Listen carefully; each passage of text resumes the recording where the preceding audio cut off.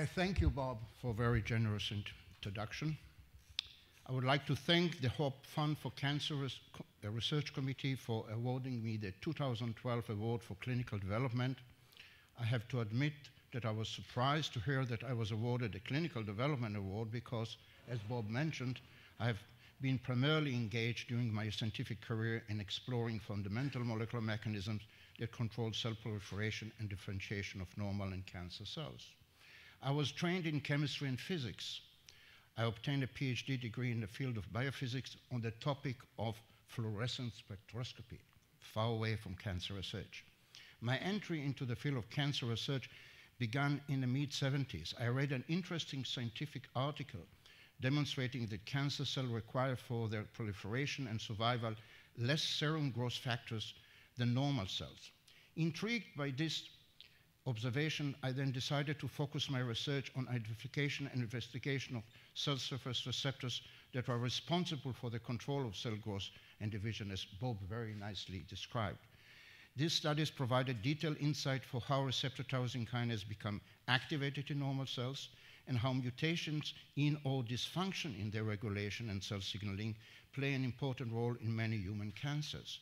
Led by my curiosity, this research revealed the conceptual foundation for the discovery of a variety of Achilles heels in cancer cells that can be treated by novel targeted therapies.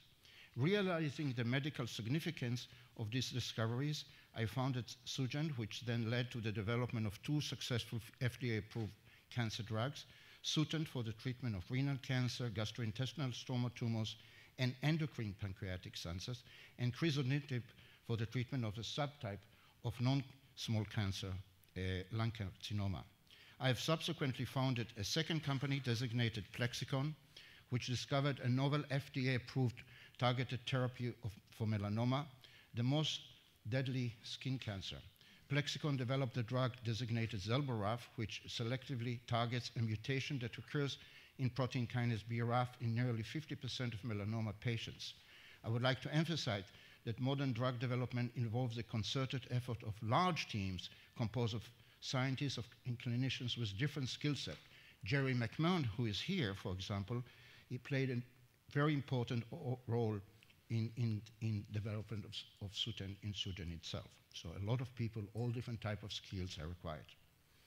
As new information about cancers causing genetic and molecular mechanism is rapidly accumulating using genomics, proteomics, and other state-of-the-art technology, I hope that my colleagues and I will be able to develop in the next few years additional new cancer drugs.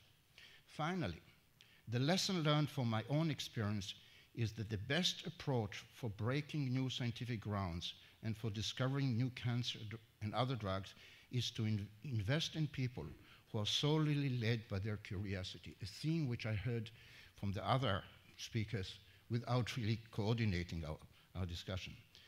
People that are solely led by their curiosity and interested in solving fundamental questions in biomedical research. This, rather than large orchestrated translational efforts, is the most efficient way for discovering new cancer drugs. Thank you very much.